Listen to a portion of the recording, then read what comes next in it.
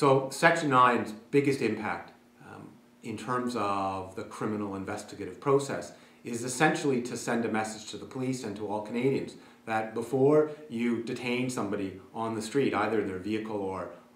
as a pedestrian, you have to be able to articulate to yourself and to the courts later on that you had reasonable grounds to suspect that the individual was involved in criminal activity. And so it offers one layer of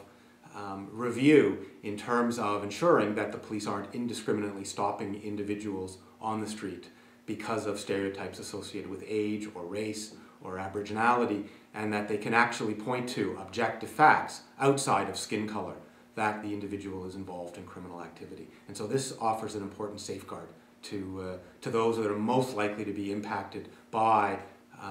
unconstitutional, unlawful policing.